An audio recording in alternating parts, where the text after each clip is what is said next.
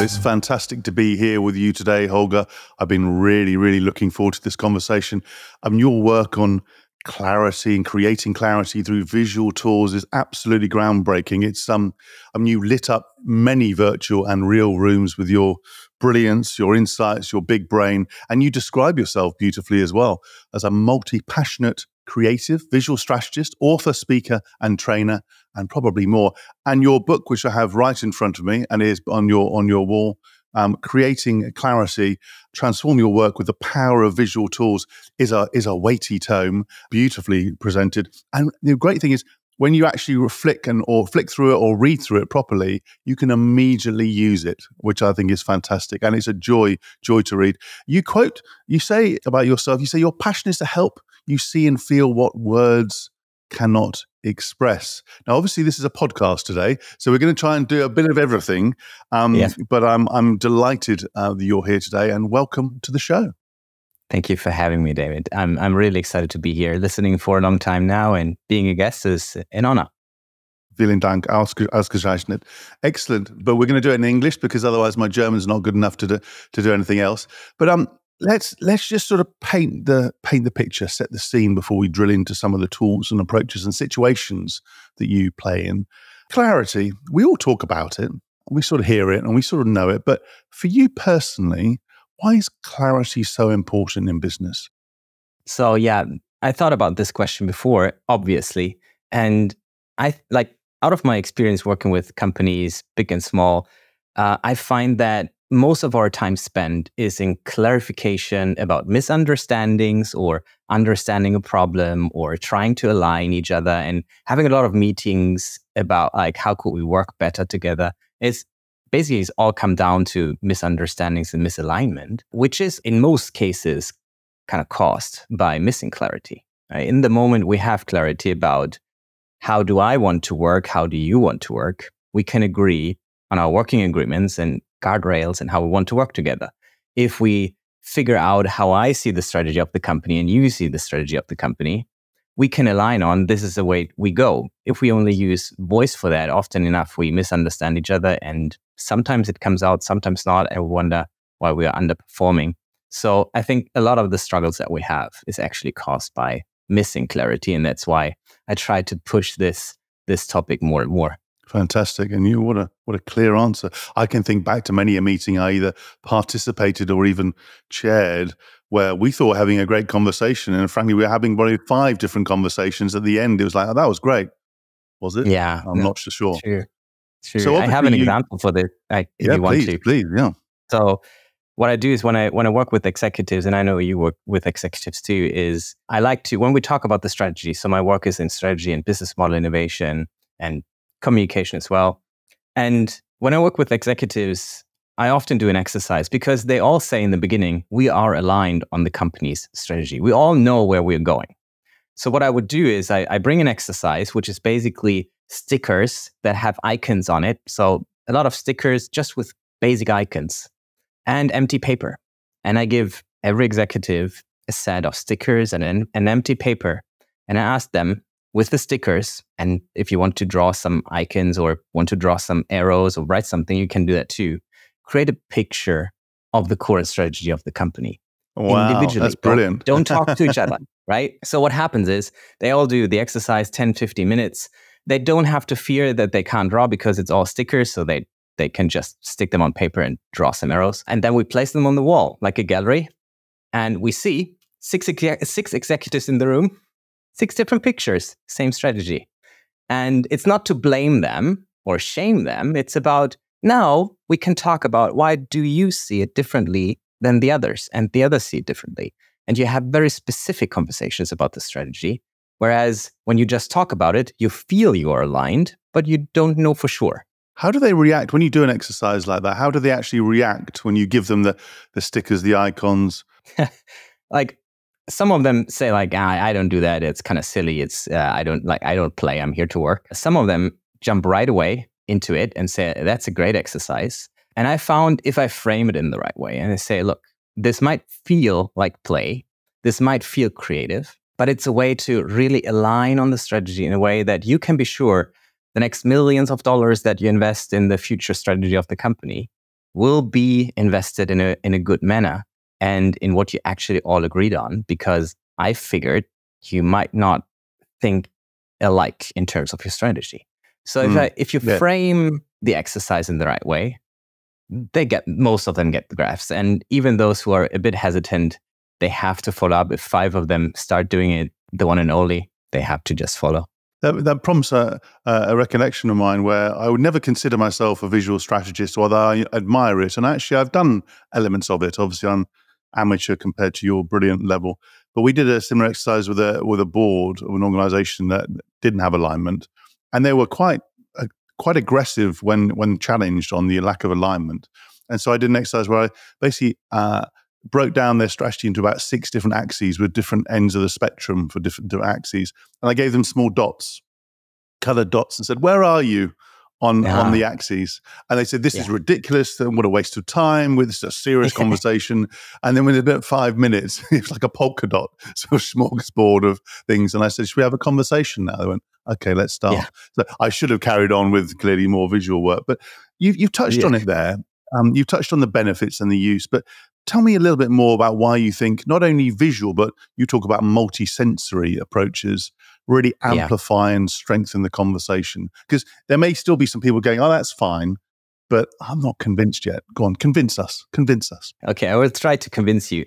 And I will see if I can manage that. I think I can't turn on the other camera. So let's do that on voice now. So when you think of very complex challenges, you have a lot of pieces that are constantly moving, right? You try to understand your employees, your customers, technology, new trends, finances, investments, marketing, then all the challenges and problems between human beings and viability, desirability, feasibility, adaptability, your business model, everything. It's super complex. And even like only those few things that I just said might be even hard to remember just now to like kind of say them again. And that's not even real life. It's just a podcast interview. So most of the things are super complex. And by definition, complex, and sometimes we call them wicked because they are so crazy complex. Wicked problems can't be solved alone, right? It's very difficult because you only have your only one viewpoint of the thing. You perhaps see just one part of the challenge because you don't understand finances or you don't understand marketing or you're not in the field in the sales department. So you need a lot of people to work on this. And in the moment a lot of people come into this, you have a communication issue because you want to have everybody on the same page. You know, we say that, everybody on the same page. And when I come in a company, I literally say, we need to be on the same page. You get to a deeper level. Yeah, exactly. So what you do is you externalize your thoughts onto a surface and therefore make them tangible, right? By just speaking about it, as well, we only leverage one of the senses that we have, right? When we say multisensory approach, right? We are visual beings, right? A lot of our brain capacity is actually linked to visual input. So if we just talk, we miss a lot of that capability.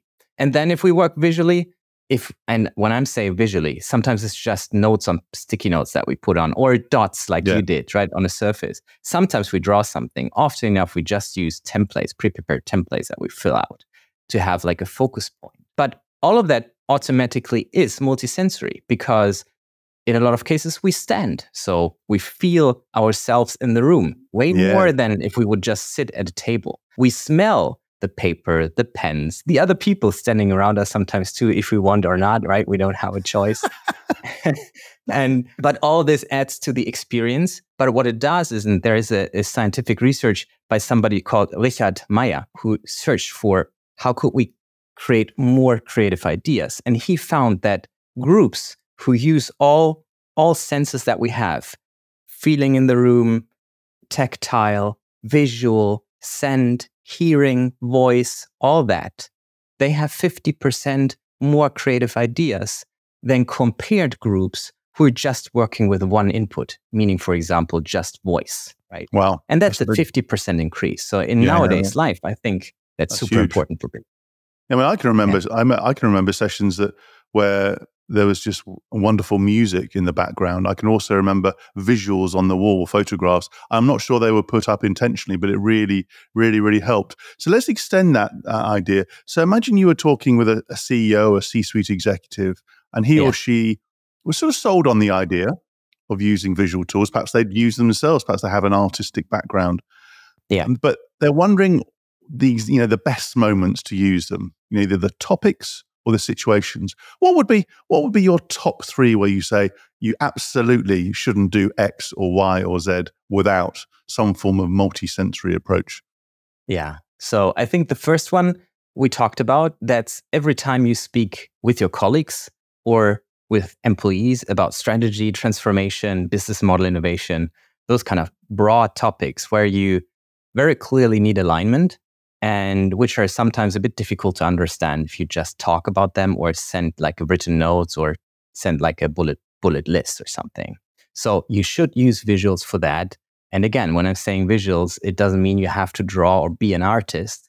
It means that you think about how could I transfer that message in another way? Yes. Would it be like a poster that I prepare by somebody else and I just present it? Or would it be like instead of a PowerPoint presentation, perhaps a flip chart that I prepare, right? To have more connection when I present to people. So that will be the first thing. Then the second thing is when you basically try to clarify your understanding over a lunch meeting, for example. It could be so powerful if you have like a small meeting with one or two other people. That's why I say lunch meeting. Might be other leaders, might be executive colleagues, it might be employees, team members, whoever it is, or even customers. If you would have an iPad or a piece of paper and you just quickly sketch down what you heard, and sketching down again means you could write that down and perhaps draw some arrows in terms of how you saw the connections between the topics. And you just ask like, is that how you meant it? Did I understand that right? And did I get your priorities right? Only that question shows that you are a better listener than most of other people and that you really care, right? You really care, and it helps your understanding. So that will be the second. And the third would be for me, if it's about creating psychological safety, even though it's a kind of a buzzword nowadays, but if you want to really create psychological safety and alignment, I think visuals can really help understanding what do you need to work with me? What do I need to work with you? How fast can you expect, for example, me to answer? What do you need? Like all these kind of things can be very well done with a focus point of a post or a template that helps us discuss that. That's a really good point. Than just sitting in front of each other and discussing. Just a lateral thought that immediately came to mind. I'm not sure why. It's interesting, in various therapy sessions, often people are asked to draw, especially children who are traumatized, asked to draw as opposed to if they're more comfortable with drawing rather than speaking. How good do you need to be at this? Because a number of people I know, probably me a few years ago, would have said, hey, I've always been rubbish at drawing or visual stuff. We've got a designer for that, or we hire an expert like you to come in, and we'll do it at a set piece event like a brainstorming or a workshop or a experience event, a session. Is it available to everyone? Can anyone do this? Yeah, absolutely. So if we go again back to the categories, right? So if we would say you use a poster that you prepare and it has just a question on it, and you use Post-it notes to work on that poster, you don't have to have anything in your repertoire than just being able to write with a pen on paper. Most of us can do that. And even when it comes to drawing, I won't name anybody here, but a very good friend and actually a mentor of mine is a very successful trainer, keynote speaker, one of the Thinkers 50 actually in the top 10. And he himself says, I can't draw. And and I always say he really can't draw. And he's doing that all the time in his keynote speeches. So he's grabbing an iPad and sketching something. It looks awful, like a 5-year-old drawing, right? But everybody who's listening to him is glued to his pen and to his words, because it's so much easier to understand the complex challenges and concepts that he's explaining with the visuals, even though they are super ugly, right? And unrefined. They help so much. Go on. Who is it? I'm trying to think of the top 10. I've just been to the Thinkers 50. I'm trying to remember. Shows my memory. So it's my good friend, Alex Osterwalder. Okay, very good. The designer yeah, he'll love that feedback. That will test his humility. I'm talking about that. Of course he is. All right. I mean, Yeah. you just extend that. I mean, we think of visual, we think of sensory as a sort of art form, but you talk about in your work extensively about it being more scientific than that. And obviously, Yes. you practice systems thinking. Many people may have heard that term, but say a little bit more about that and how important it is. So I think one of the big mistakes we do nowadays in companies, especially, the bigger they are, the bigger the problem with that is that we try to isolate problems, right? We see like the sales are not the way they go. What could we do to enhance the sales department? The social media reach is not big enough. What could we do to enhance the marketing department, right? People are not, I don't know, not motivated enough. What could we do within the HR department to help them getting more motivated? But Yes. actually in life, everything is connected, right? Thinking of these things as separate and not connected is just a fantasy, right? Everything is connected. It's the motivation is connected to the sales, right? The message you have is connected to sales and marketing as well internally. So everything is connected. If you look down to families, right? You're not just one member for your own, right? You're connected to your spouse, your partner, if you have kids, to your kids, to everything. So you're always in a system. So actually looking at problems and trying to isolate them, I think that's silly and stupid, right? And often enough, we have those big challenges in businesses because we do exactly that. We want to be more efficient, more effective, whatever it is, and we isolate problems and just solve them in an isolated space. And all of a sudden, we unleash them to the world. We see, oh, they're like, this is connected to that, and this is not working, and this is not working. And all of a sudden, you have these problems. So that's why I say it's so important to map everything out, like all the elements that are connected to our challenge that we try to solve, understand how these things are connected and influencing each other, and then you can find the levers to solve that challenge. Yeah. And that's a great way of bringing people in because, as you say, you might have a perspective on it and you may think you're multidimensional, but actually the finance, procurement, the legal person may have a completely different perspective. So it's a great way to bring them in and obviously enhance the quality of the thinking. Let's keep extending this. I mean, your book, which I've been using, advocating, I mean, you have three elements. There's three elements of the framework. Let's give us a summary of that as a teaser for people to go and then obviously buy it and use it. Yeah, so let's try to make it very quick. But so what I found is that no matter which kind of method you use, so some people would live by Scrum or design thinking or business model innovation or Lean Six Sigma, whatever you follow in terms of methodology to solve your challenges and your day-to-day job, I figured that there are 3 steps underlying everything, right? And the one thing that I figured is that we need to start with understand, right? We need to start understanding the problem first. That might be one of the biggest mistakes that people do, trying to solve like a problem or a challenge that they didn't define properly. The second thing, the second step, after you really understood the problem that you want to solve, is creating a solution for it. That's all the fun stuff, where you really create solution and ideas about that. And then the third part is about sharing. Like, how do you share what you have created to other people and then learn from that? So if we would break that down, it's really exploring the problem first, understanding how everything is connected, framing that problem, and then going into creation of solutions, which is ideating a lot and then focusing down your ideas to one, which is always a bit tricky to do. Again, building a prototype or a tangible outcome of your concept or idea, and use that to think about how could you design a story flow, how could you present like a pro step by step and getting people along the way, and then how to capture the learnings because you want to repeat that cycle again and again. And that's what I call the clarity framework. It's brilliant. Let's get even more practical. If you're listening or watching this and thinking, yeah, I want to do more of this, what would be the must-have tools or aids that you would recommend? Whether you're using them yourself or not, but you think, well, yeah, absolutely, you've got to start with this. What would be on your list? Okay, so that's of course the most challenging question ever, because I'm a tool addict, and I would say we need all the tools. And it depends a bit on how specific you want to get. So, but I think very first and very boring, you need post-it notes or staties, right? Electrostatic post-it notes and a pen.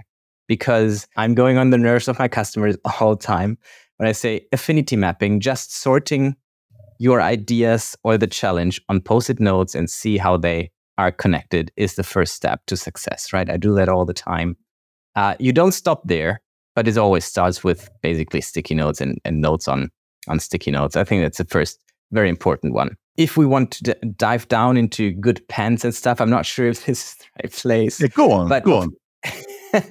But you need to, like, I always say, look, what helps you being the best self and what kind of tools help you to feel really good. And that's why I like to have good pens. So I would buy pens like the Tombow pens, like Tombow creates beautiful pens that have brush tips and felt tips and beautiful colors. You would have Pentel point liners who are really beautiful to write on paper. Or you would buy like good moderation markers from like a brand that's called Neuland. But just buy pens that you enjoy using. Yes. And basically what I always have is, I always have at least one, I'm just showing it to the camera, the point liner from Pentel. That's kind of one that I always have in my pocket. So I wouldn't have any jeans or anything without a pen. Always have it at hand. There you go. Because you never know, right? There you go. Yeah. You never know. Because if you have the tools with you, you're more likely to use them. So it's the basic rule of life, right? Everything that is handy to you, you will use. It's like our smartphone. We use it all the time because it's in our pocket. And the other thing you mentioned is sort of, use things you enjoy. I mean, I have a number of notepads, not really expensive ones. I just like the feel of, probably the smell of now I think about it. And that's where if I'm thinking about a new article or a new idea for a client, I just jot it down. And I find different parts of my brain seem to go into a notepad or then go into my phone on a notebook. But you've got to use things you enjoy and actually think, it's a good experience rather than just a functional one. And we spend a lot of money in other aspects of our business lives. So why not not here? Yeah. Let me just go back to your teaching, because in fact, your new background and you're a teacher and you get exceptional feedback and you're teaching us now. Without wishing to spare your blushes, what is it that you do that helps you teach people so well and get that feedback? And let's just take a moment and a pause and a deep breath so you don't feel embarrassed. But what is the skill and the craft that you're using? Because many of us have teaching roles, whether we use the term or not. You could be doing executive education, you could be doing it coaching, mentoring, but frankly, some of us are better presenters and talkers than teachers. What do you do? That's a nice way to frame it, and thank you for the feedback, David. So let me grab my thoughts here. I think two things are the most important, different things that I do compared to presenters, right? When I'm teaching. The first thing would be keep them up their toes, right? Or on their toes. I'm not sure how you say that properly in English. On your toes, on their toes, yeah. So what you want to do is when somebody's listening to you and you want them to really take in the knowledge, first of all, you need to create space within your presentation for them to reflect. That might be talking to somebody sitting near them. That might be 2 minutes writing down the key insights from the last half an hour. And it's not about giving them 15 minutes to reflect. It's about giving them 2 or 3 minutes to reflect. Yes, really harsh time constraints, but it helps them focus on the task and they really do it. The second thing is never talk longer than 10 minutes maximum. I mean, a podcast is a different environment, but if you are teaching, even if you're doing a keynote speech, I would invite you to just test it out. If you present for 10 minutes and then change either the pace, the way you explain stuff, perhaps you build in a personal story, or even better, you make them do something like discuss with a neighbor or give them exercises that will help them stay focused so much better. And there's research actually around this from the book Brain Rules from John Medina. And he said that our brain can only focus for 10 to 12 minutes. Afterwards, it's starting to go into sleep mode, saving energy, because it says nothing dangerous will happen here. I can start like lowering the energy that I have and then not listening anymore. So really, really switch up and then let them do something, right? Let them do something. And what I do here, and that will be the second one, understand your customer and your audience, is the same for teaching and keynote speaking. Of course, it's a bit uncomfortable for some of us. But if you really think about them, you understand, first of all, they don't know what you know. Often enough, when we present or try to teach, we assume everybody knows everything that we know, and we just have to to tell them. But often enough, you have to start at a completely different place because they don't know what you know. So speak in natural language, right? Make yourself like connected to them and say, I'm just a human being as well. I'm very deep into this topic, but I try to make it like understandable for you. It's very important to show that connectedness. And then using different media is very important too, to see what do they need right now. So is it you talking to them without any slides? Or would you use slides at some point for another 10 minutes? Or what I do a lot is I'm preparing working materials. So even like last weekend, I was at a keynote speech, like 100 people in the room. So what I did is I printed out 3 templates for every single participant. So it were 300 templates, and I printed out 100 sticker notepads as well. So it was another 100 printouts as well. And they all got them delivered during my keynote speech to do exercises of 1, 2, or 3 minutes after I teach them something. So it helped them to stay on course, stay motivated, listen all the time. And afterwards, the feedback always is like, I learned so much and I never felt bored or missed anything that you said. They were in it as opposed to being talked at. Yes, exactly. One of the things that struck me is that you have a way of expressing yourself, not only verbally as you are today, but also creatively on the page with a real sort of style and clarity, which is often rare. How do you tame your perfectionist tendencies, if you have them? That's an assumption. Because, when you're doing design work, it's like, is it good enough? Is it finished? How do you know? How do you know when to stop? Oh, man, that's my weak spot, David. It's I am a perfectionist by nature, so I would do everything like 150% correct.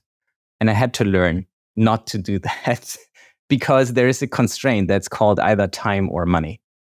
And you have to be aware of that. The real world, the real world. But there it comes. Actually, the answer to your question is, I basically have 3 scales. So there's a scale for time, there is a scale for money, and there is a scale for quality, right? And they can never be at their outer angle all at the same time. So, for example, it's not possible to create something in just a few minutes for like not much money in highest quality, right? If I don't have a budget for it, sometimes I budget for myself, like my working time for myself. Yes. If I don't have enough budget, not enough time, I can't reach like the highest quality. So if I want to say, I want to create something 100%, I need to have either a lot of budget on my hand, and then I can do it quickly because I can focus like 3 days only on that. Or I need to have a lot of time and say it doesn't matter if it's done in a month or a year, right? I can spend as much time as I want to. And then I'm thinking of like, what is it actually that I want to create in terms of the value? Is it something that's just like a short-term thing, like a blog post or like a LinkedIn post or something? I think 80% is good enough for that, right? The classical 80-20. Yeah. But if I'm writing a book that will be read for 10, 15, 20 years perhaps, it's kind of something that I want to get close to 100%, right? The best that I can give. And in the moment when I say like, I don't have any idea how to make this better, then it's basically done. So I would decide between those 2 things, like how long will this thing create value? And do I have time, money, or quality in terms of the scale? Again, you're applying a great structured approach to way to frame it. I'm now immediately reflecting on how I don't apply that, but I will do after this conversation. Let's delve a little bit more into you, as I do with all guests, to focus more on the individual as well as their work. Yeah. And you talked about some books, some people that have inspired you. Who else? What do you look for? Who do you look for? And where for inspiration when you're thinking, right, I need stimuli? Yeah. Where do you look? So I'm looking for you, David, for your podcast. Very good. Yeah, plug. I'll pay you later. Yeah. There you go. You get the money for that one. Yes. But no, honestly, I really enjoy listening to you because you bring on so many different people. So from diverse fields of business, of ways of thinking, right? Conceptual thinking. So what I'm looking into is learning from other people. And I think like one of the things is listening to great podcasts like yours. The other one is reading a lot of books. So I'm buying constantly. I think I'm reading like at least 1 or 2 books a week. Wow. To to just learn, and learn more. And then the biggest part of inspiration for me is always being on site with great people. So networking with people, but as well like being on site with great people. And I would as well like agree on lower fees for a job if I know that there are specific people that I would really enjoy to talk to and to learn from. That's interesting. Right. So sometimes I do that. Or like last weekend, I was only booked for a keynote, but I stayed like 2.5 days because the conference itself was so interesting to me.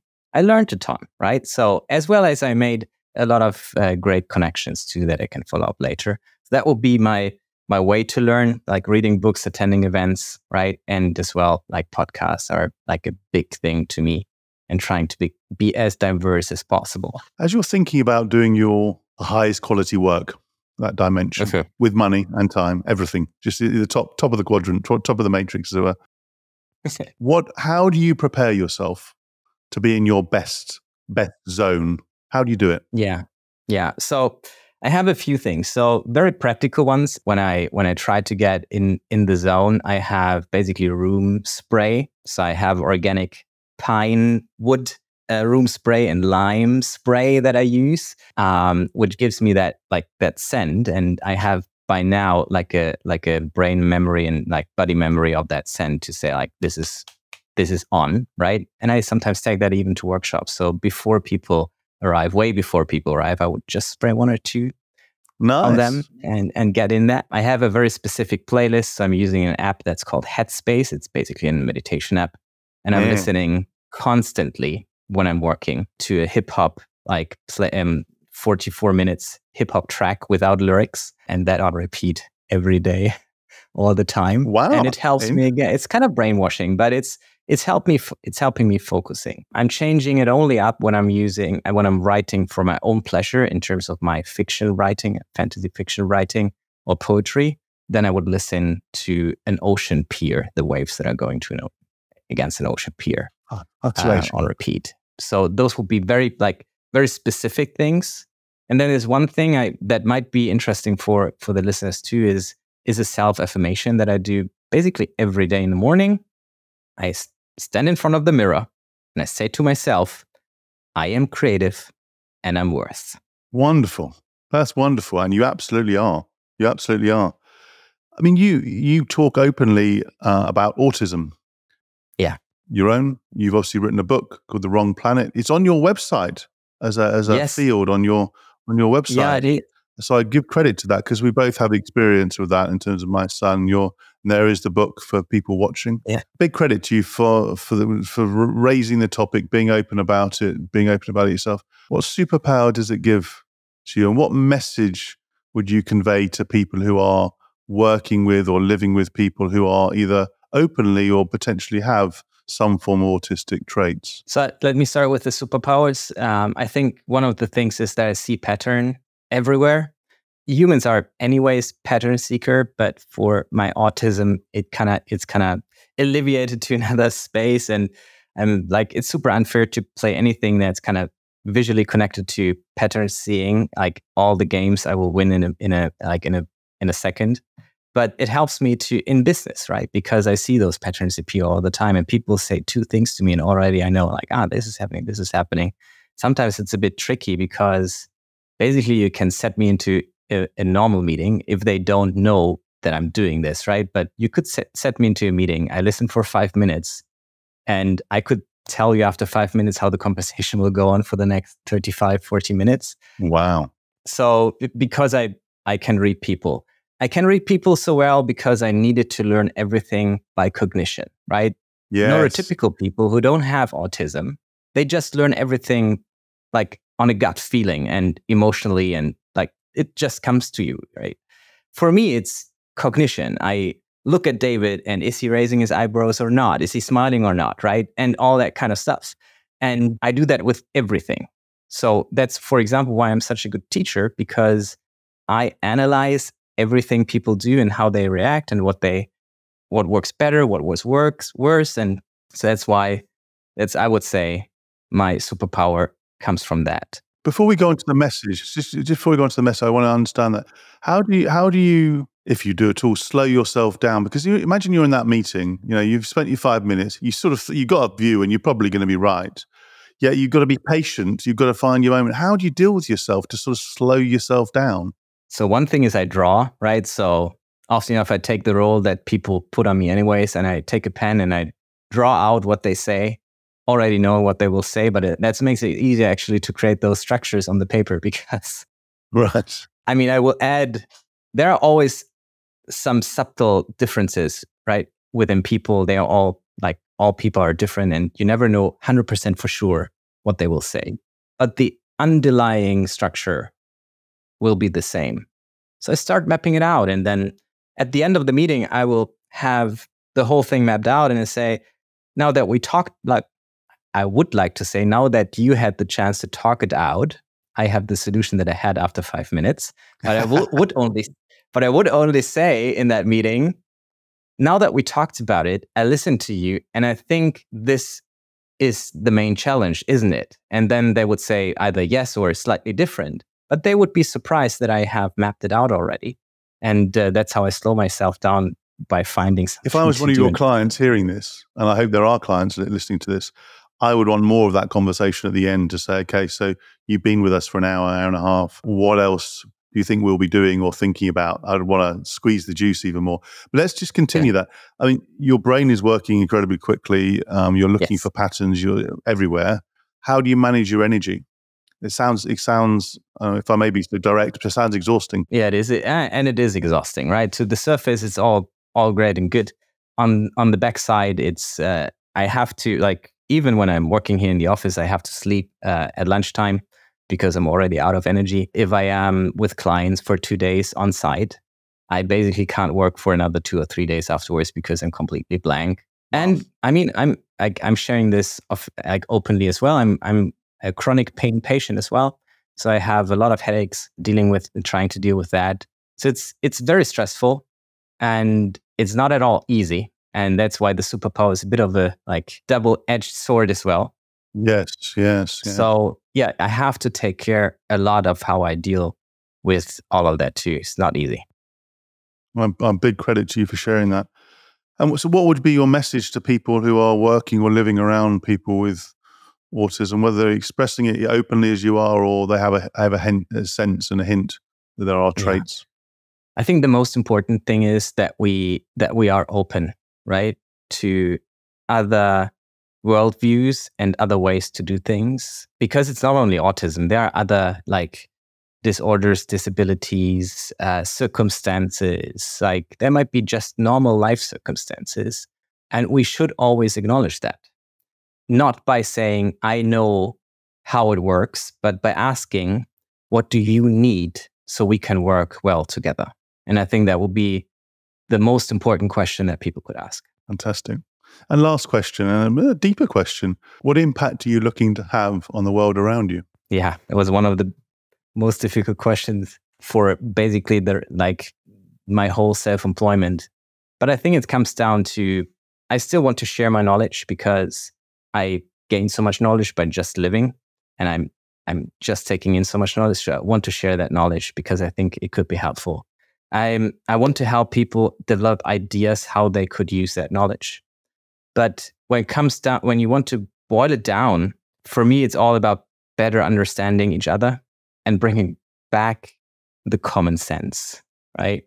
Just stop the political discussions, the too emotional, the too selfish moves, and come back to common sense. Because if we arrive at that level, I think we can speak on a good level together again and develop a brighter future for ourselves. That's brilliant. That's brilliant. That's very moving. And that's a great way to end this conversation. Holger, it's been an absolute pleasure and a privilege spending time with you. Thank you for coming on the show. That was another edition of Lancefield on the Line. I do hope you enjoyed this episode as much as I did. Please do check out the other episodes in the series.